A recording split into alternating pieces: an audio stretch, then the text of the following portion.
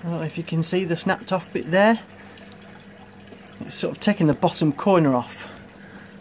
But if you see how it hangs, it's not actually touching anything.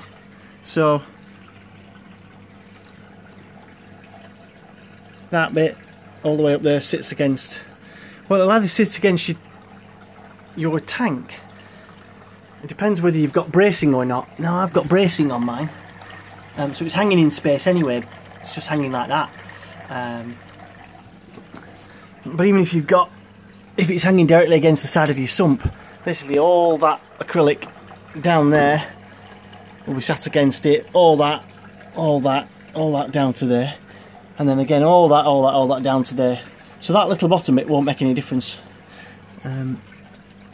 Hopefully that is helpful. As you can see, working perfectly.